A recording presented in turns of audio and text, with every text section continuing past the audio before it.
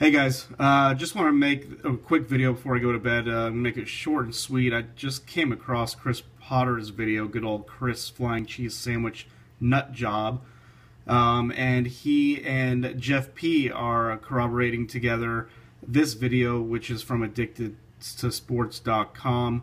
They're both claiming that this is part of the Nibiru system, possibly even Nibiru itself. Those of you who've watched my videos possibly have come across one of the first videos I did months back.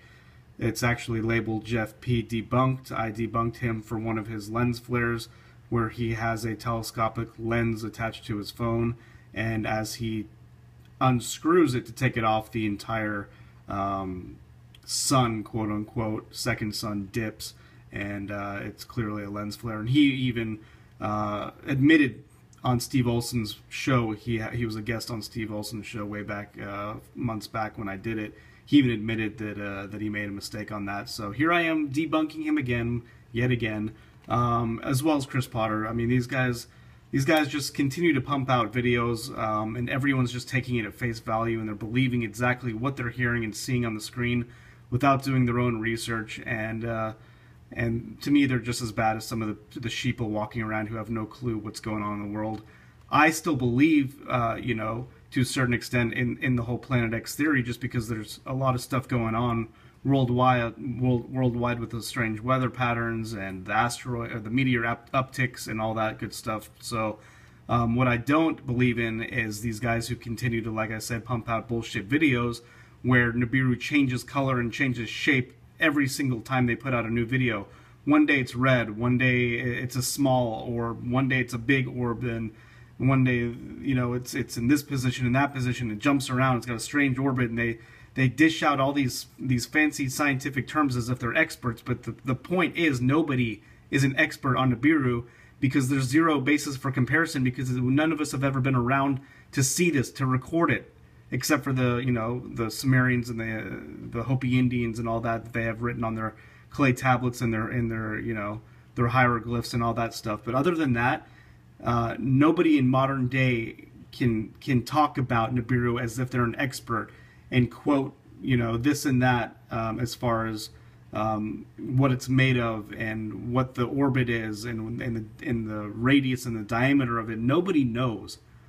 So I'm getting sick and tired of these guys like Jeff P. and Steve Olson and Chris Potter continuing to put out videos, and you guys are just buying into it. I'm not saying all of you, but I know, you know, some of you follow me, follow them. So hopefully you're coming to my channel to get the truth. In any case, I'll get to this video right here. So this, like I said, it's from the Addicted to Sports webcam.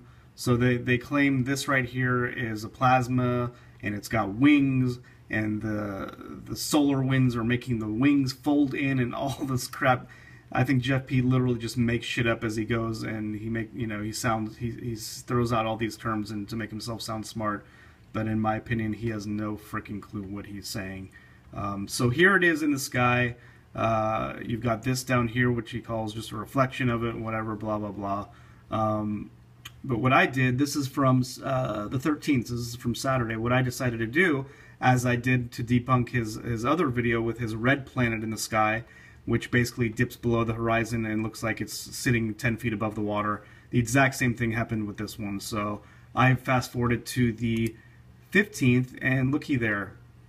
So you've got the exact same object that is now below the horizon and sitting what looks to be directly on the water. So clearly this cannot be a solid object. This cannot even be plasma. This is some sort of anomaly, either, you know, from the lens itself, from the camera itself, or, you know, it could be some sort of refraction or something else, you know, that is reflecting, that is in the sky. But this itself is not Nibiru. This is not any of the moons of Nibiru. This is nothing right here that is that leads me to believe that is a planet of any kind, or even a solid object. Obviously, you guys are smart. You guys who are watching this right now, clearly, you know, that can't be any sort of planetary object or system or anything like that. What it is, I do not know. I'm not an expert. Like I said, no one's an expert. I'm not going to sit here and try to second guess or try to throw out any sort of theories, because I have no freaking clue. And we all need to play devil's advocate to these guys and make sure that they're not throwing out disinformation and just making stuff up as they go, and labeling everything they see in the sky as Nibiru. I'm getting sick and tired of it, so that's what I'm here for. In any case, I just wanted to show you guys this. I'm going to put links to Chris Potter's and Jeff P's videos, so you can go. It's Chris Potter's really fun to listen to. I got to admit, he's like a car accident.